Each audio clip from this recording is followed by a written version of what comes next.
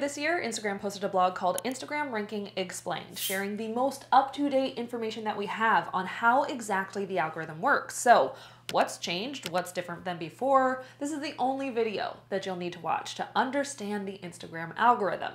That is until they post another blog in like 2 to 3 years. As always, timestamps are below because this is a jam-packed one, so use them if you're looking for something specific. First, we're going to make sure you have an understanding of what the algorithm is. Then we're going to dive into how each algorithm works, and then we'll wrap it up with the key differences that we need to point out between 2021's algorithm and this newest one. So let's get into it. So what is the algorithm?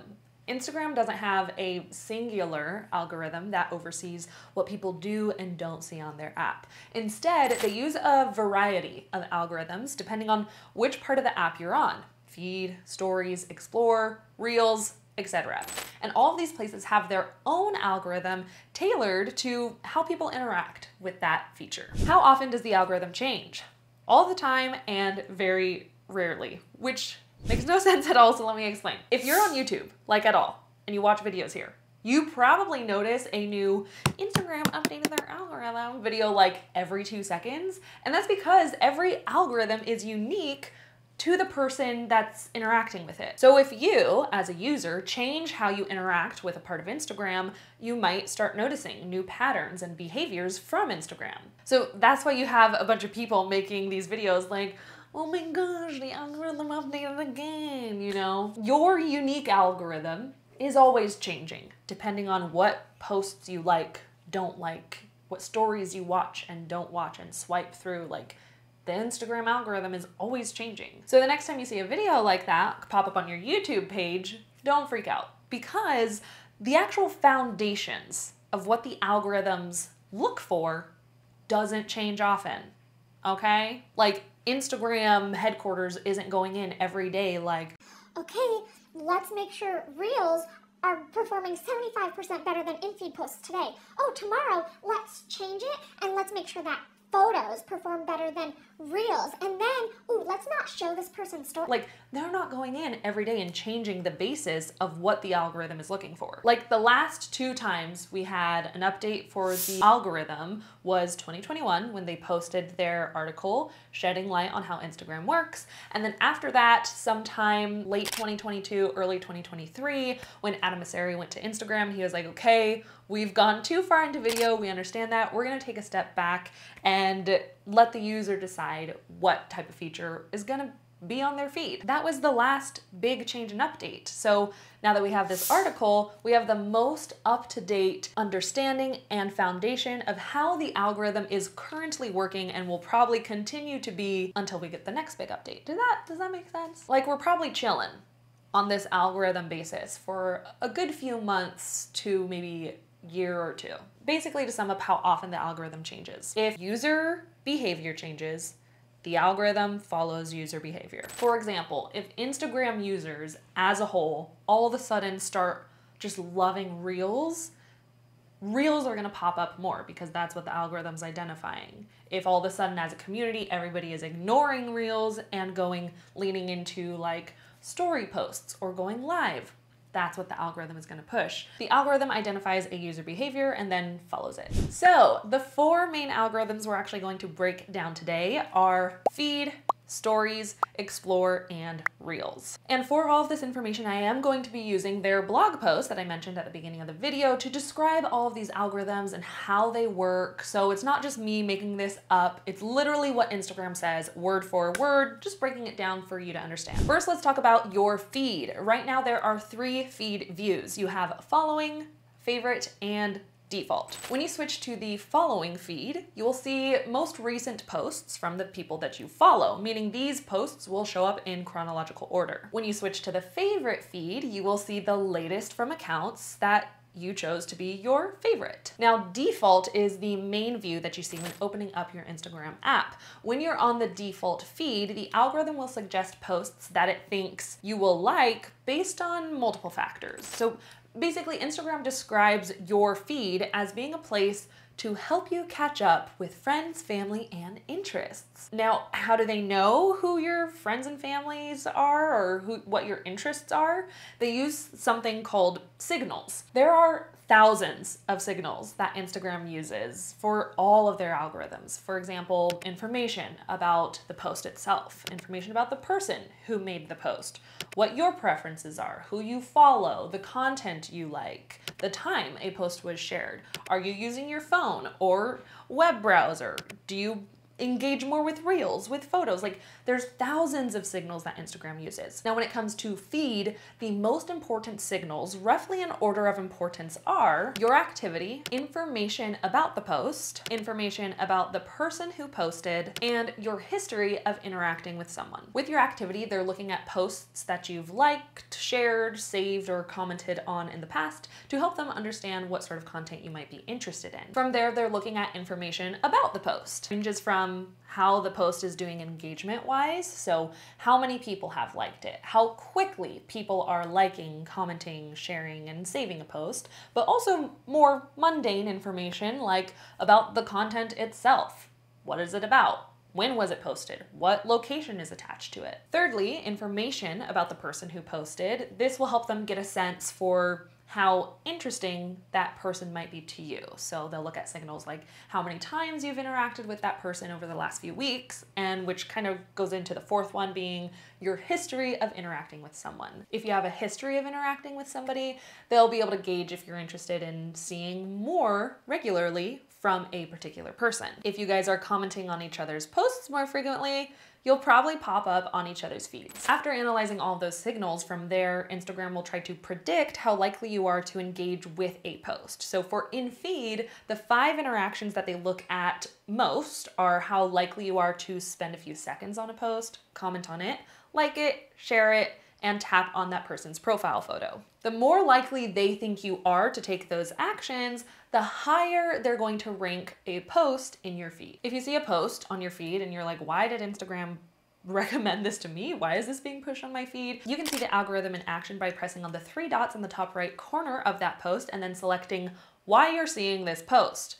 Instagram will be transparent and tell you exactly what triggers they were looking at and why they predicted you to engage with that one. Before jumping into the stories algorithm, I want to say a huge thank you to this video sponsor, Metricool. If you've been subscribed to me for any time over the past 1.5 to 2 years, you know that Metricool holds a dear place in my heart. If you don't know what Metricool is, they are the all-in-one social media tool, social media scheduler that I highly, highly, highly recommend for anybody who's trying to post to multiple platforms. You can take a short form video, schedule it to auto post to Instagram Reels, YouTube Shorts, and TikTok with just like one click of a button. Metricool is great for like anyone looking to organize their content creators, entrepreneurs, businesses. It's of course a great all-in-one tool, but they're also a really, really great resource for social media studies. So recently in September, I believe, they posted this blog post, social media research study, where they studied Instagram for 2023. The study was based on an analysis of over 316,000 professional Instagram accounts, over 2 million posts, 9 million stories, and 1 million reels. So they studied a bunch of content types to pull together a bunch of data, whatever you want to call it, trying to give you the best information of like, okay, these posts are performing great right now. This is the best time to post, and all those other questions that if you're a strategic person or analytical thinker, this is a really great blog post for you to reference. So if you're interested in trying out Metricool, it is completely free for content creators, so you could use the link down below. If you're a business and you juggle multiple Instagram accounts, multiple TikTok accounts, or multiple Facebook accounts, then you could use my code for a free trial. Thank you so much, Metricool, for sponsoring this video, and let's jump into the stories algorithm. Next is ranking for stories. Instagram describes stories as a way to share everyday moments and grow closer to the people and interests you care about. I feel like I should like interpretive dance all of these quotes that I'm pulling from the blog. Maybe the next one I will. The most important signals for stories, roughly in order of importance, are viewing history, engagement history, and closeness. Viewing history looks at how often you view a specific account's stories so that Instagram can prioritize those stories from accounts they think that you don't want to miss. Engagement history looks at how often you engage with an account's stories, such as liking a story or sending them a DM. And closeness looks at your relationship with the creator overall, how likely you are to be connected as friends or family, studying things like, are you guys DMing often? Based on those signals, Instagram will again make a prediction about what they think the stories you will find more relevant and valuable. So how likely you are to tap into someone's story, how likely you are to reply to someone's story, or even to skip and move on to the next one. Next is ranking for Explore. So Instagram says that Explore was designed to help users discover new things. So the Explore grid, this is made up of recommendations that Instagram has gone out to find for you, meaning that 99.999% of the content you see there, probably not from people that you follow. So how does Instagram pick which posts show up there? They do this in 2 steps.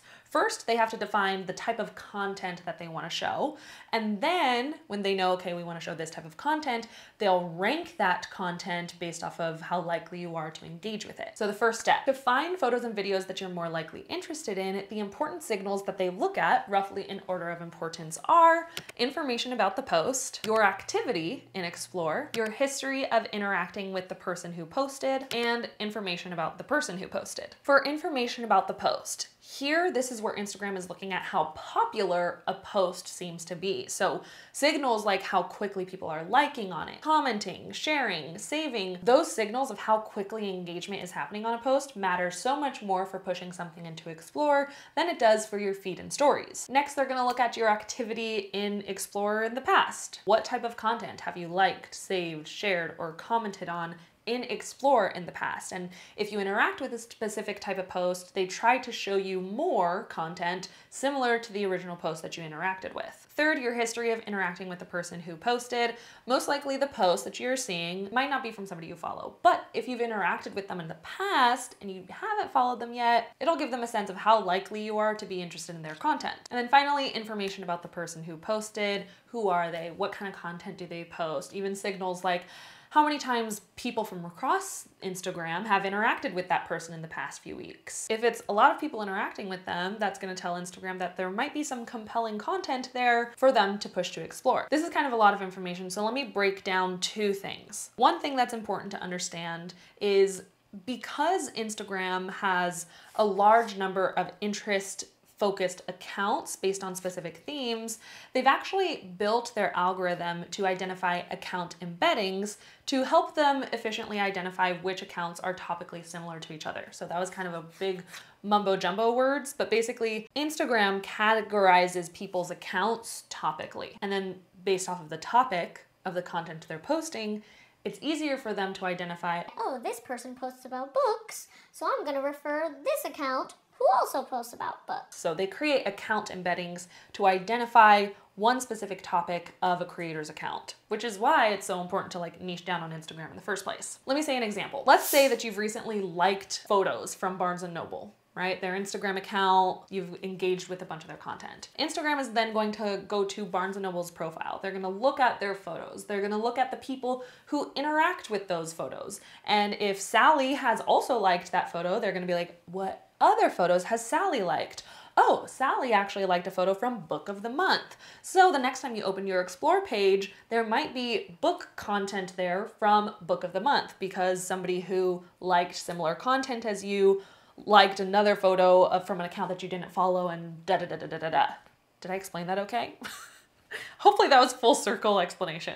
If you're a content creator and you're just struggling with having the algorithm work for you and you want to hack into the algorithm and get your content to perform better, you're like, okay, I want to take Instagram seriously. I want to grow 10,000 followers, make $1,000 in the next 100 days. I do have a free training for you, completely free, 60 minutes in depth. It's called your Instagram 100-day roadmap. This is the exact path that I would follow day by day. Like day 1, this is what I would do. Day 2, this is what I would do. step by step what I would do if I was starting from zero. So I will link the free masterclass and free training down below. You can take that if you're like, okay, I want to hustle, I want to start growing on Instagram. What do I need to do? How do I work with the algorithm instead of against it? It's a must watch. It is a must watch, so I'll link that down below. Next, we have ranking for Reels. Instagram defines the Reels feature as designed to help you discover new things with an emphasis on entertainment. So much like Explore, the majority of what you see on your Reels tab will be from accounts that you don't follow. So they go through a very similar process as Explore to source Reels that they think you will be interested in. The predictions though, of like, okay, how likely you are to engage with the post are slightly different from the predictions of your Explore page. When they're ranking the Reels of an order of importance, they are trying to predict how likely you are to reshare a Reel, watch a Reel all the way through, like it, and then go to the audio page. If they think you're more likely to go to the audio of a specific Reel because it's going to inspire you to create, they're gonna rank that Reel pretty high on your Reels tab. So the other important signals, roughly in order of importance, are your activity, your history of interacting with the person who posted, information about the Reel, and information about the person who posted. Some of this is review, but for activity, they look at things like which Reels you've liked, saved, shared, commented on, and engaged with recently. Those signals will help them understand what content might be relevant to you. Your history of interacting with the person who posted. Same thing with Explore, you probably don't follow this person, but if you've interacted with them, they might rank their content a little bit higher. This one is interesting. So the third one was information about the Reel. These are signals about the content within the video itself, such as the audio track, the audio, the visuals in the video, what the video's about, what the caption's about, pop-up text. They look at all of that in addition to popularity and engagement of that Reel, which leads into the fourth one, information about the person who posted. They consider popularity signals such as number of followers or level of engagement to help find compelling content from a wide group of people and hopefully give everyone a chance to find their audience. Now that we understand each individual algorithm, let's talk about the differences from the 2021 algorithm blog post to the most recent 2023 algorithm blog post. So the first biggest change that we see between these two articles is feed and stories now have their own algorithms. So in 2021, the algorithm for feed and stories were the same algorithm, but as we can see in the 2023 article, feed has their own algorithm and stories have their own algorithm. The next difference was in the most recent blog, they are so much more transparent about the predictions that they are trying to make with each feature. So before they would just be like, we're gonna look at these 4 signals. From there, we're gonna predict the likelihood of you engaging with it. But it's like, okay, but what does that mean? With Reels, they actually say like, we're trying to predict how likely you are to tap into an audio because we want you to be inspired to create. Like they're so much more transparent about what predictions they're trying to make for each category. Stories, how likely are you to reply to somebody's story, like somebody's story? And I just love that layered element. So now we could understand the most important actions to take on a specific feature. And another major shift that caught my eye was in their statement on shadow banning. So the 2023 blog post talks a lot about we're building tools to help you understand why your content isn't getting reach and we're working on it. We believe in transparency, blah, blah, blah. Like it's great. Love that they're working on tools. Hurrah. But what I found interesting wasn't necessarily about what they said, but more so about what they didn't say, what they took out, I should say. Because in the 2021 blog post, they said, we can't promise you that you'll consistently reach the same number of people when you post. The truth is, most of your followers won't see what you share because most look at less than half of their feed. I am just so curious as to why they took that out. And I'm curious because I don't think they took it out because it was like, oh, people are viewing more of their feed now. It's great, it's problem solved. I think they took it out because reach has been at like an all-time low, and that statement just doesn't ring true anymore because I think people view less than half their feed. I think people are hardly scrolling through their feed and spending more time in stories or maybe more time in the Reels tab. So that's my prediction, especially the Metricool blog post that I mentioned earlier in this video, how they studied all the different types of content. they saw like a huge drop in reach this year. Like comparing last year's average reach to this year's average reach, there's been a huge drop of reach on content. And so just found that really interesting. If you're a content creator or aspiring content creator, don't forget to subscribe to my channel. Hug the subscribe button, turn on the bell notification because you don't want to miss when I post my next video. I plan to make a how to use the algorithm to your advantage as a content creator in the future. So make sure you're subscribed and I'll see you in the next one. Follow your joy. Bye.